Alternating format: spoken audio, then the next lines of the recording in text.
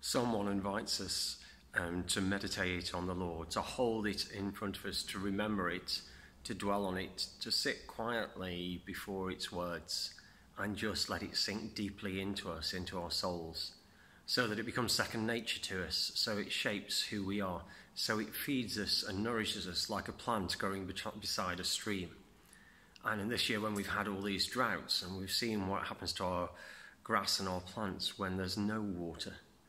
to know that there is a source of water that feeds us is really important. And dwelling on Scripture, dwelling on what God says to us,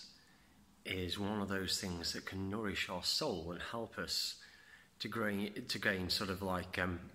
to gain life, to gain greenness, to gain wholeness in the world that surrounds us. So today, just pick a piece of Scripture, maybe Psalm 1, and just sit with it and let it sit with you and see what God says in your soul.